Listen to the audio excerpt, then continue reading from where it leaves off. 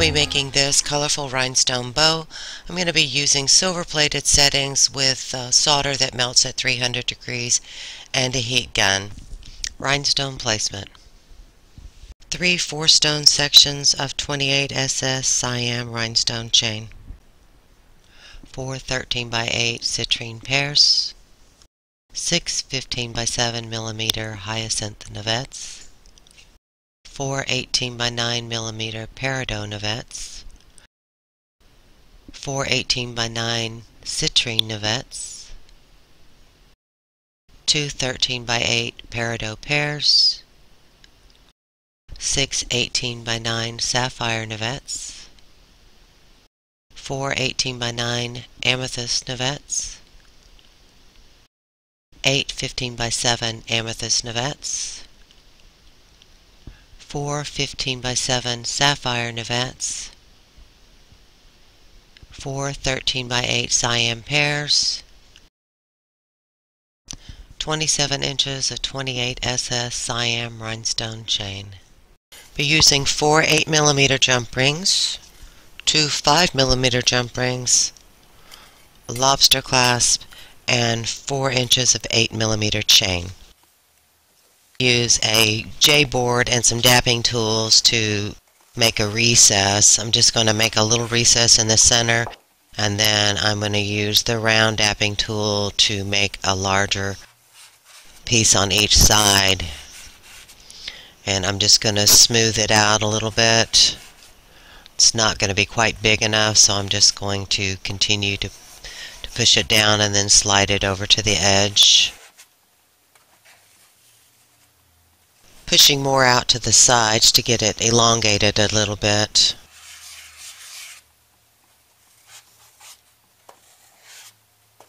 Now I'm going to come back in with a small dapping tool and just enlarge this area just a little bit more. I need it to be as long as the bow itself. I've taken my Play-Doh and rolled it out flat, and now I'm taking a thin layer of Play-Doh and lining the recesses with that. I'm going to start in the center and lay out my rhinestone chain. Once I get the center portion laid out the way that I want, I'm going to start working my way to the outer edges. I want to make sure it's smooth, even on both sides, and that the placement is pretty much the same on both sides before I start soldering. And it seems to be pretty even and pretty smooth. If it's a little high on one side, I can just push it down a little bit. I'm going to be soldering using a heat gun. These heat guns only get to about 350 degrees, so it takes a little bit of time for the piece to heat up to where it will actually melt the solder, but once it gets hot enough, then it actually goes pretty fast.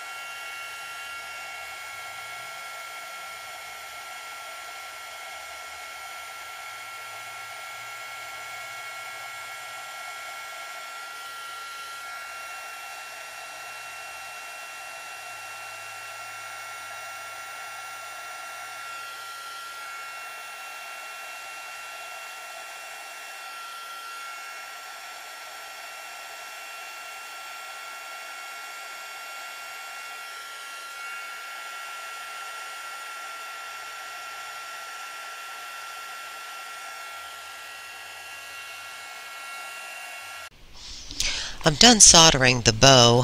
Before I continue on, I want to make sure that it's completely stable.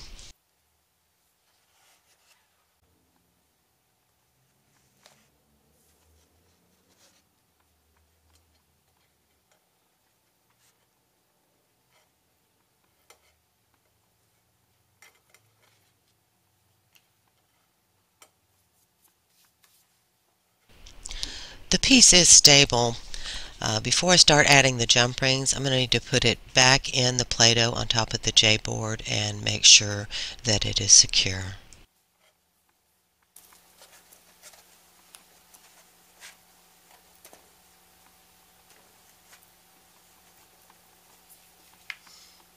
So I'm going to go ahead and do the rhinestone chain that'll go around the neck. I'm just going to take two pieces that are about 6 inches long. I'm going to put them side by side. I need this to be an odd number of stones because I'm going to solder at both ends, and then on the very center stone I'm going to solder them together.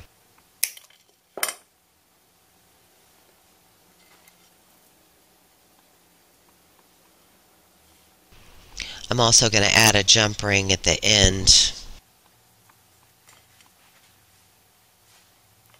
Now I'm just going to use a piece of clay to brace the jump ring.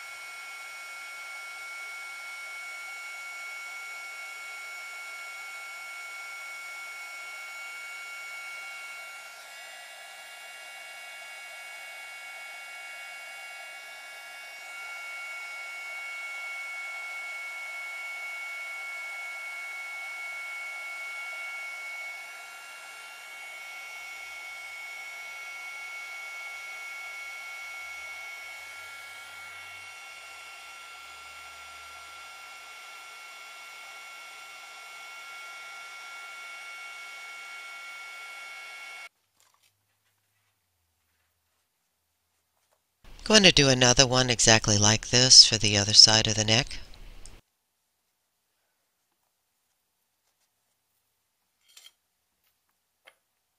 I am going to add 2 jump rings to the back of it.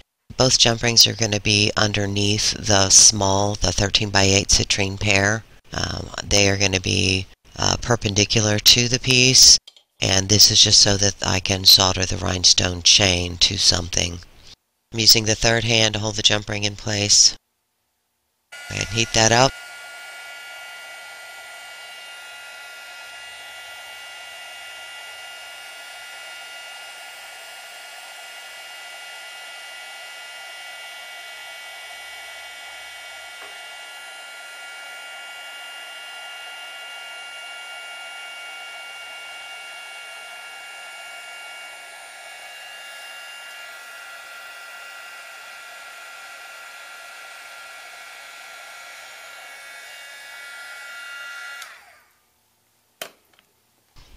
I'm going to put a little bit of Play-Doh on the end to brace the rhinestone chain.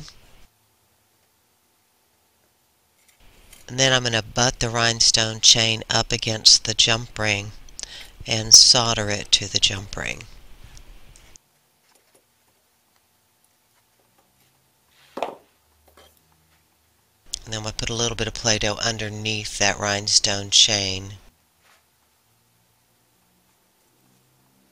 This is just to hold it in place so it is soldered where I need it to be soldered. And then I'm going to take a little more Play-Doh and I'm going to brace the jump ring so it doesn't fall while I'm applying heat.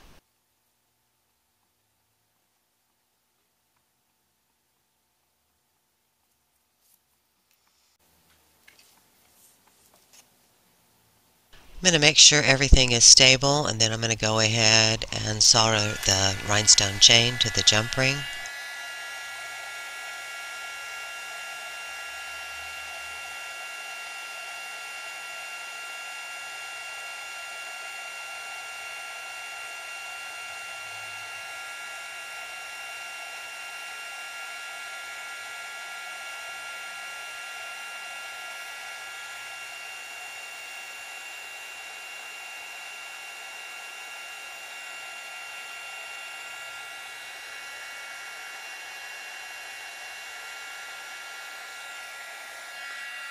I'm going to do the same thing on the other side. Now I just need to finish off the ends.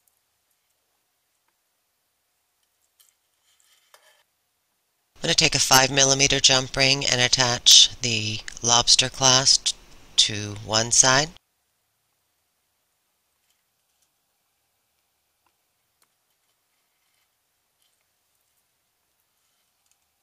I'm going to take another 5mm jump ring and attach the chain to the other side. The chain is so that the length will be adjustable. The tie could be worn with a shirt where it goes underneath the collar.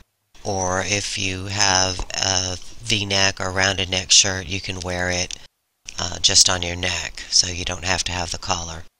The extra length on the chain will allow you to use it either way. Thank you for watching our soldering video. Stay tuned for more soldering videos.